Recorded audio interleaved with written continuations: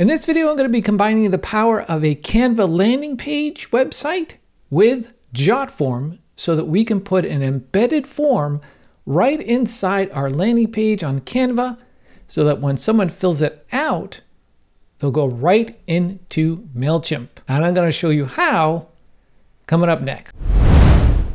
Hello there, my name's Larry Snow, and yes, in this video, we're going to be combining the power of Canva and Jotform to make this embed option work in a Canva landing page website. I'm very excited to show you how to do this. Now, if you're not familiar with Canva, Canva is a suite of tools that will help you design anything that you need. If you want to know more, I put a link in the description, not an affiliate, just a link right to Canva. I just love this tool so much. I use it daily, almost for everything that I create. So your first step is to create a landing page in Canva. Go into the Canva dashboard here, your home page, and you search for landing page websites, as I've done here previously. Here you have a ton of templates to choose from to build a landing page website. And so this is going to be a one-pager that goes through, hey, here's this, and here's how it can solve your problems, and here are some testimonials, and hey, this is how awesome this is, and go sign up now type of thing. So I looked through here and I came up with this option right here. I'm not going to be designing it in this video. I'll leave that up to you.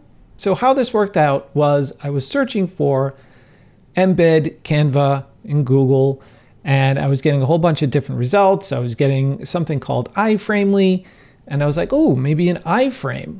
So with Canva, they have a ton of integrations called apps. And so I went to the apps tab and I searched for iframe. Nothing came up. And I did a little bit more research and I come to find out that iframes do not work in landing page websites or websites in Canva. You can put them in, you can put them in the code, but they won't be visible to anyone once it goes live. So my next step was to see, well, can I embed anything? Because I know Jotform has embed, I know Mailchimp has embed, but Mailchimp gives you the code. So but maybe that was a scenario that I could work out. So I did another search in apps for embed. And yes, they have an embed option. So I clicked on that integration and it says paste a web link. So Mailchimp does give you a sign up form URL that you can share out. So I said, all right, let me test that. I'll paste in that wepearl.com link and I'll click on add to design. Nope, you can't embed that URL. So enter Jotform, because I know Jotform has embedded options. So let's go over to Jotform. Here we are in a blog contact form that's currently on my website. And if I were to go to publish settings, it has an embed option right here, but I'm getting code and I know code won't show. There's source code, there's iframe code again. So on a whim, I went to the quick share tab. I copied this URL, just like I did with the Mailchimp one, to see if that would work as an embed in this embed integration in Canva. So I pasted in the code, I clicked on add to design, and it shows up. This is amazing to me. I can't believe that this worked. I'm so happy. So I can use Canva landing page websites for sign up for Mailchimp. So we can click on this, we can make it smaller and make it fit into a certain area.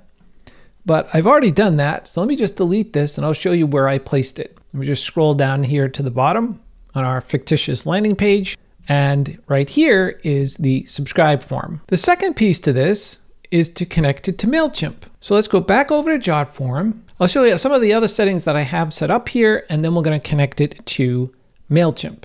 So let's go under settings. In the emails, I have a notification that's sent to me, and I have an autoresponder sent to the person who's filling out that form. Additionally, I set up a thank you page, so anyone who fills out the form will be auto-forwarded to my website, and this is the page that they'll arrive on. So far, so good. Now let's connect this form to Mailchimp. To do that, we go into integrations, we search for Mailchimp, there it is right there.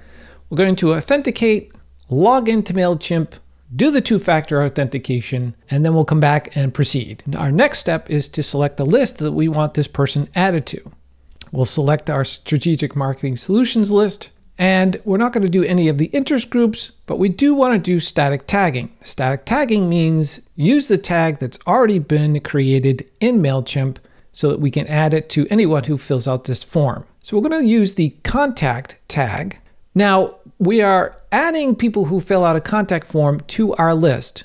The people who have the contact tag will not receive a marketing email. Be very careful with that type of stuff because you don't want to get in trouble with Mailchimp and you don't want to get in trouble with any GDPR requirements, okay? Other options is to match additional fields. We will add the first name, or full name, I should say, and we will select the matching full name in Mailchimp.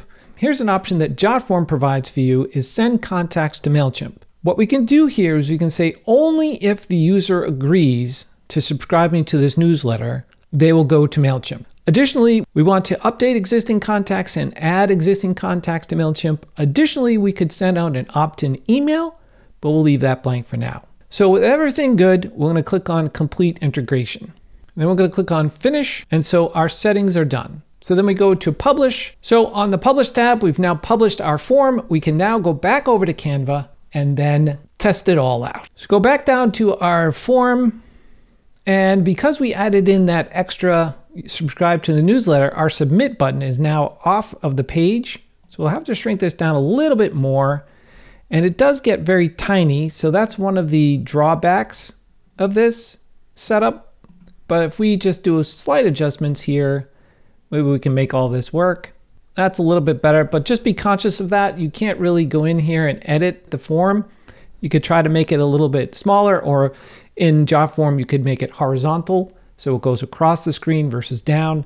But again, this was just a test. With that, let's go ahead and click Publish. Now, because I've published this previously, I've already done a URL for my landing page, and you'll have an option to use a free domain through Canva or one of your own domains. I used a free Canva domain. I'm going to click Continue. And one of the options that you have is to change the title of your landing page. Mine's just called Subscribe because that's all I can think of at the time. And you can put in a website description. We're going to click on Publish. It's going to be preparing your design. You're going to get a URL to click on to go to your landing page. Here it is right here. We'll click on that, scroll down to the bottom, and test out our form. So we're going to give it a name, full name, email address, message, hello, math challenge, and here is our new option. Yes, subscribe me to this newsletter. Select that so that we know that it's connected to Mailchimp and that I should get that contact tag added to my name. Click Submit. It will redirect to my thank you page, in this case, contact submission, letting you know that I've received your message. Now let's go over to Mailchimp and see if my contact information got updated with that tag. Here's the contact information. It did update my name to full name because we did check update existing contacts, and it added the contact tag. So now you can go and create a landing page in Canva and use Jotform as your embedded form so that anyone who fills it out will then get connected to your email marketing provider, in this case, Mailchimp. Thanks so much for watching. Take care, and I'll see you in the next video.